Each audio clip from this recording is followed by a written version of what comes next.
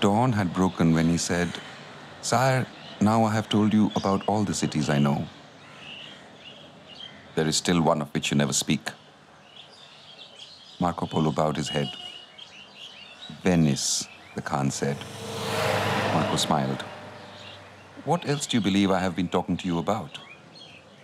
The Emperor did not turn a hair. "And yet I have never heard you mention that name." And Polo said, "Every time I describe a city, I am saying something about Venice. When I ask you about other cities, I want to hear about them.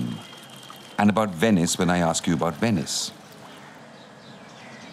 To distinguish the other city's qualities, I must speak of a first city that remains implicit. For me, it is Venice. You should then begin each tale of your travels from the departure, describing Venice as it is, all of it, not omitting anything you remember of it." The lake's surface was barely wrinkled. The copper reflection of the ancient palace of the Sung was shattered into sparkling glints like floating leaves. "Memory's images, once they are fixed in words, are erased," Polo said. "Perhaps I'm afraid of losing Venice all at once if I speak of it. Or perhaps, speaking of other cities, I have already lost it, little by little."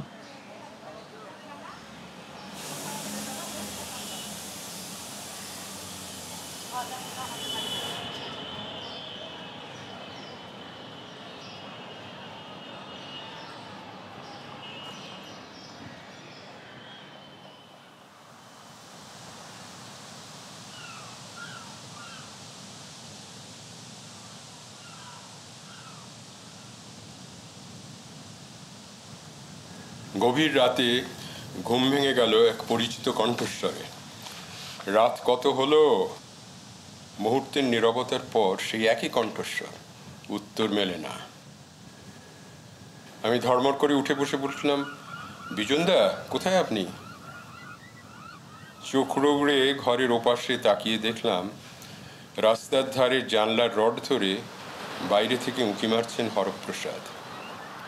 হেসে বললেন, "আমার একবার কলকাতা লইয়া যাবা? শুনছি কলকাতায় এখন বিভৎস মজা। তুমি দাঁড়িয়ে দেখবা আর অবাক হয়ে যাবা। মাইন্ডসে কেমনে স্রোতে গায়ে লাইয়া দেয়।"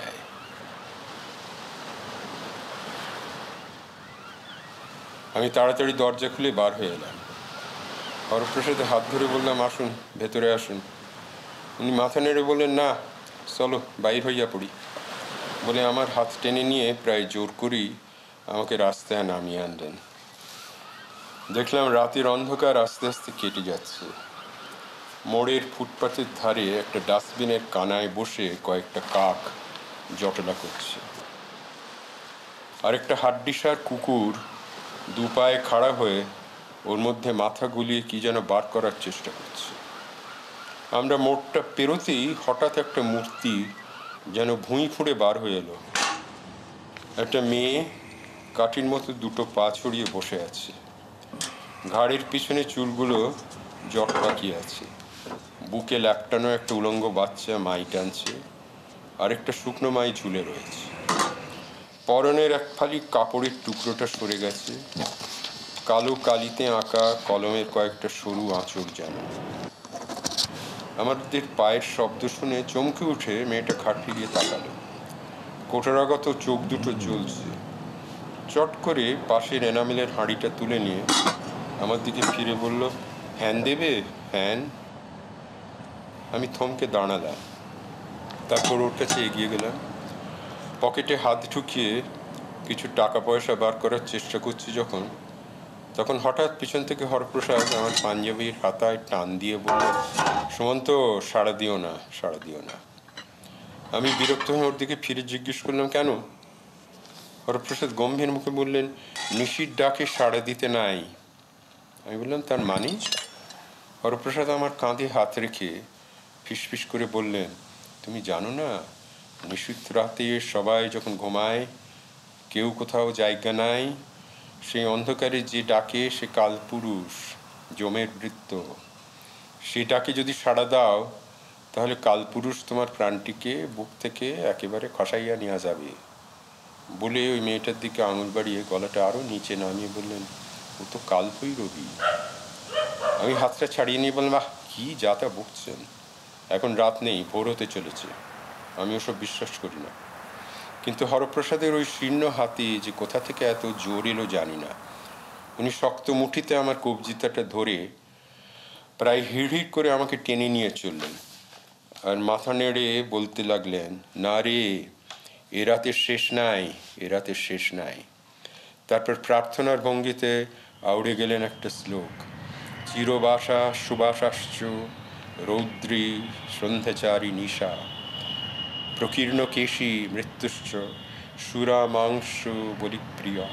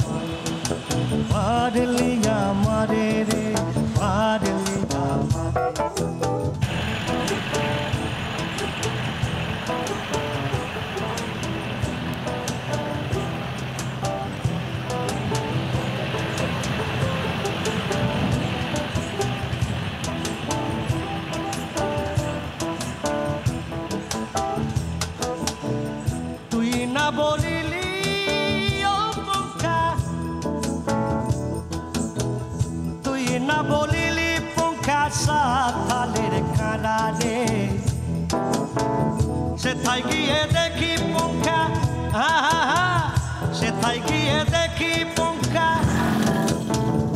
ওই একটা তাল পাতার গোড়া রে মোরায়ে লেখা দুখানায় মোরায়ে লেখা দুখানায়।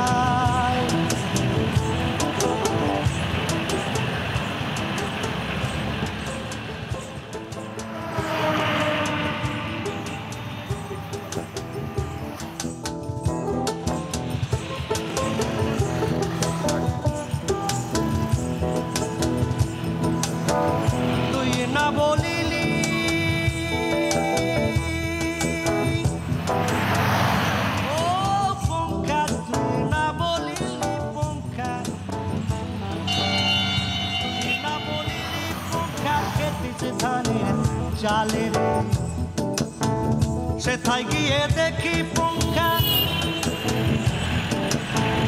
সেথায় গিয়ে দেখি পঙ্খা গোটা কয়েক লাজ কাটা ফেরা রে মোরায়ে মোরায়ে লেখা।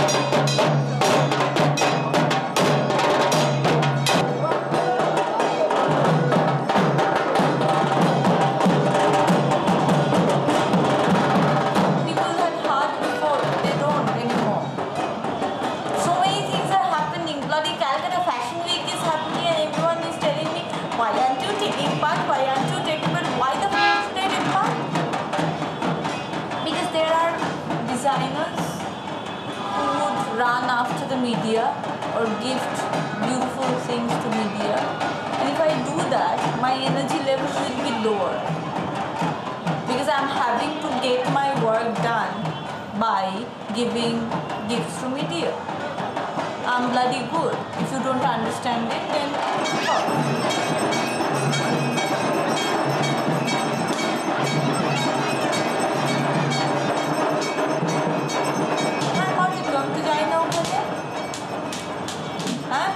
Yeah, he does. He's bloody Sindhi, na? Kintu eta kind of tomar self-esteem to low kore na. They do because most of the time you like easy success.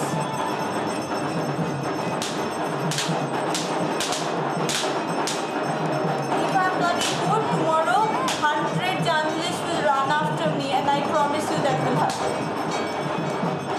Whether I'm in Calcutta or I'm in California, it will happen.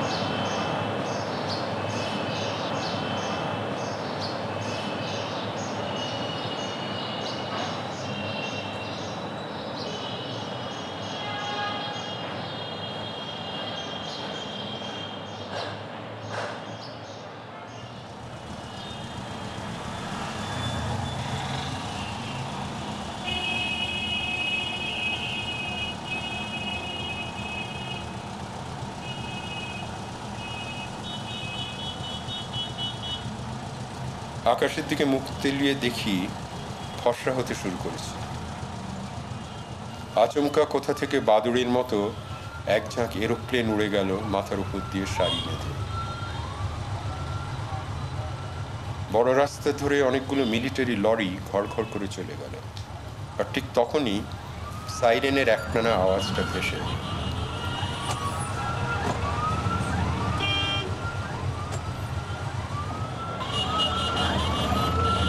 চারিপাশ তাকিয়ে বুঝতে পারলাম বালিগঞ্জ স্টেশনের কাছাকাছি কোথাও এসে পৌঁছেছে। হরপ্রসাদ আমাকে টানতে টানতে নিয়ে চললেন আর বারবার বলতে লাগলেন, চলো চলো, দেখবা আর অবাক হইয়া যাবে। রেল লাইনের ধারে এসে পৌঁছতেই বিভৎস দৃশ্য চোখে পড়ল।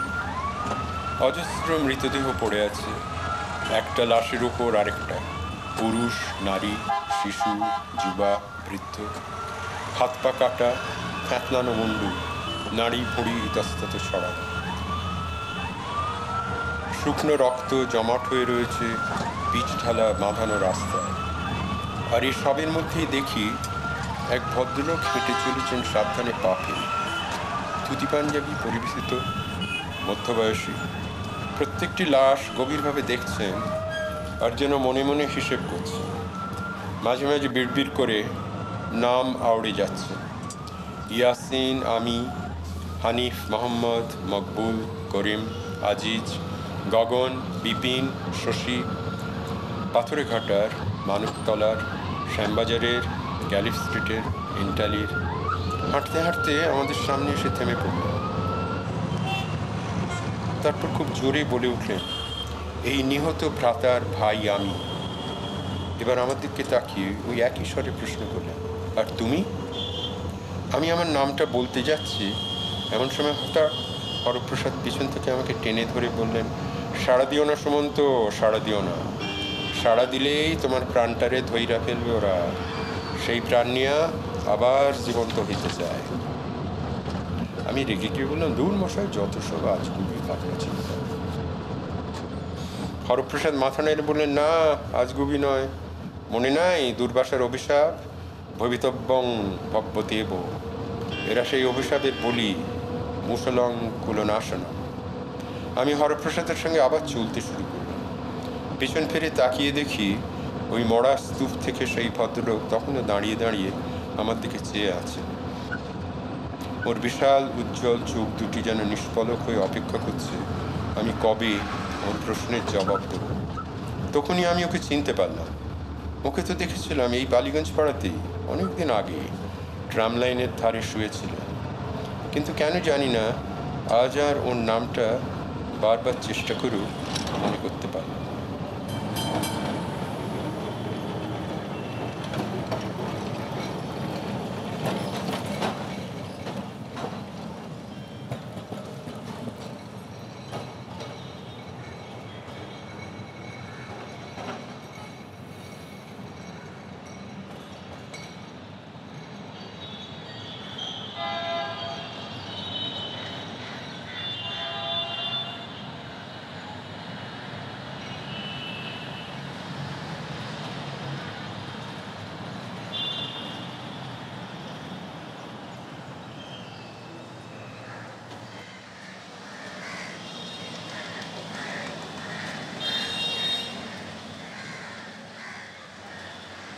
এই পৃথিবীর এক শতচ্ছিদ্র নগরী।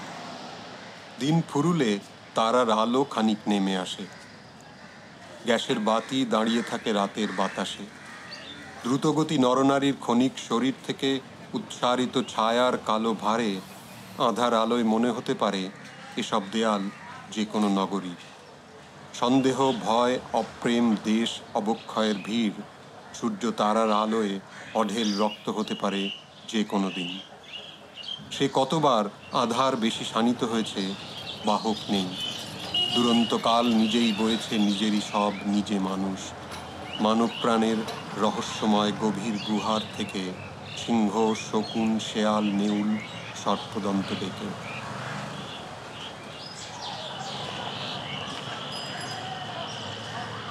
হৃদয় আছে বলেই মানুষ। দেখো কেমন বিচলিত হয়ে বোন ভাইকে খুন করে সেই রক্ত দেখে আষ্টে হৃদয়ে জেগে উঠে ইতিহাসের অধম স্থূলতাকে ঘুচিয়ে দিতে জ্ঞান ও প্রতিভা, আকাশ, প্রেম, নক্ষত্রকে ডাকে। এই নগরী যে কোনো দেশ, যে কোনো পরিচয়ে আজ পৃথিবীর মানব জাতির ক্ষয়ের বলয়ে অন্তবিহীন ফ্যাক্টরি, ক্রেন, ট্রাকের শব্দে, ট্রাফিক কোলাহলে হৃদয় যা হারিয়ে গেছে, মেশিন কণ্ঠে তাকে শূন্য অবলেহন থেকে ডাকে। তুমি কি Greece, Poland, check, Paris, Munich, Tokyo, Rome, new York, Kremlin, Atlantic, London, চীন, দিল্লি, মিশর, করাচি, প্যালেস্টাইন? একটি মৃত্যু, এক ভূমিকা, একটি শুধু আইন, বলছে মেশিন। মেশিন প্রতি অধিনায়ক বলে, সকল ভূগোল নিতে হবে নতুন করে গড়ে, আমার হাতে গড়া ইতিহাসের ভেতরে নতুন সময় সীমা বলয় সবই তো আজ আমি। ওদের ছোঁয়া বাঁচিয়ে আমার সত্ত্বাধিকার কামি।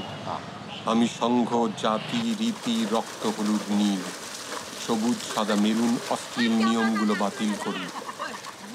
কালো কর্তা দিয়ে ওদের ধূসর পাটকিলে বফ কর্তা তাড়িয়ে আমার অনুচরের বৃন্দ অন্ধকারের বার আলোক করে কি অবিনাশ দৈপ পরিবার। এই দ্বীপই দেশ, এ দ্বীপ নিখিল, তবে অন্য সকল দ্বীপের হতে হবে আমার মতো, আমার অনুচরের মতো ধ্রুব। এ রক্তবীজ, তুমি হবে আমার আঘাত পেয়ে অনবতুল আমির মতো শুভ।